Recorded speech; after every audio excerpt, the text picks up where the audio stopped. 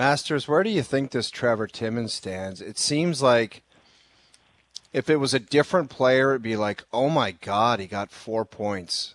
Like he's on the team, he's a regular, he's a stud. But it seems like this Timmins guy's got the kind of aura about him where it's like, well, he got 4 points, but he's still in the backseat looking up. Like this guy, what does he need to do to be an NHLer? Like, do you think he's got a chance, or where do you think he's at? Yeah, 6 points in the 2 games, and Keefe said he probably should have more. If guys had finished in his first game, he could have had more. But they know he produces points, and that's what he said. That's what Keefe says. We know he creates offense. That's never been a question with him. The question is, can they rely on him defensively? And, I said, this has got to be great for your confidence. What does this do for you after that game last night? And he's just like, oh, the points are nice, and I guess it's a bit of a confidence boost, but that is not what I'm focused on at all. I got to prove that I can win battles in the corner. I can break out the puck reliably. He stayed in Toronto all off season, worked with the strength staff, the nutritionist. He's added some strength. So that's what he's focused on, and that's what Sheldon Keefe wants to hear. He's off to a great start, but it's hard to build up trust sometimes with the coach. They got to believe that you're going to be able to go out there against good players and not turn over the puck. And they didn't play him a lot down the stretch last year, obviously. They brought in guys, and there's now this opportunity. You lose Luke Shen and Justin Hall to free agency. They bring in Klingberg, but you would think, if not now, when for Conor Timmins? Would you lose him on waivers if you put him there? So what did he have to do? Is he just got to prove that he's more than an offensive guy at this stage of his career, and that's what he's focused on. And he's off to a good start so far. Even with the points, he's kind of handled things well in every facet of the game. He gets a bit scrambly at times, but I think he's been pretty steady for the most part early in camp. Well, and he's also dealing with a new GM, right? Like this, yep. He's a Dubas guy. Dubas brought him in. Dubas signed him. I think he played in the Sioux. Brad Treliving signed John Klingberg, and Klingberg's a vet. He's making more money. I do wonder if the Klingberg injury, if it's something more than just a week and a half, if it leads into the season, if that's an obvious transition, Timmins just takes his spot.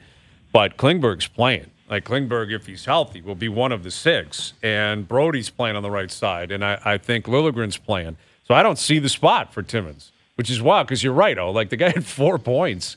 And generally that causes rocket a big shots stir. From the point under the bar. And if that was anybody else, we'd be like, oh, wow. The front page Toronto Sun, I would be everywhere. This guy's going to make the Leafs with that guy. I was like, oh, it's Trevor Timmins. He's got to be better next game. It's Connor.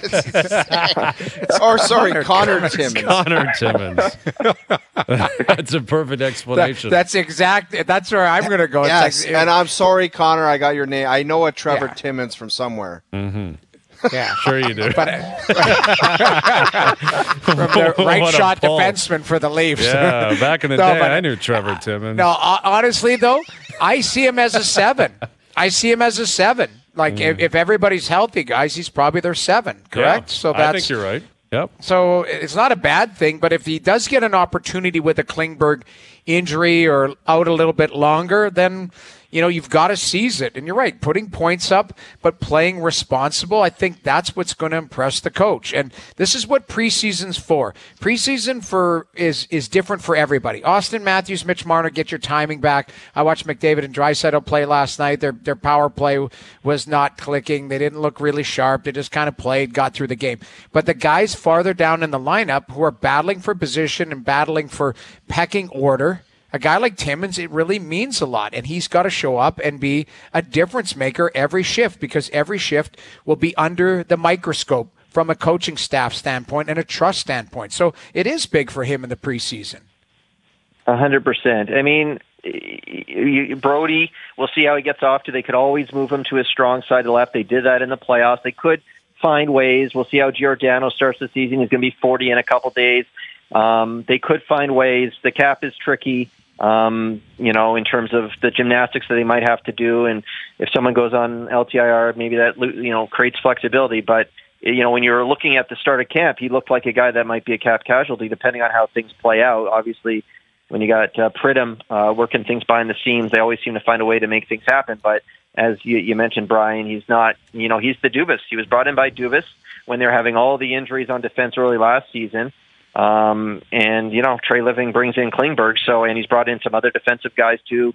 So Benoit's getting healthy. He practiced in a regular jersey. We'll probably see him at some point here in the next few days, Lajoie. So they have some options. He was under the gun, Timmins, to get off to a good start. He's done that, but he's got to keep it going. He's got to keep the pressure on. And if Klingberg's out for a bit, he's got to show he can be the guy, because one of the storylines coming into this season is they got to get some more offense from the defense. It can't just be Morgan Rielly. Timmins is capable of it if he can show he's a well-rounded guy.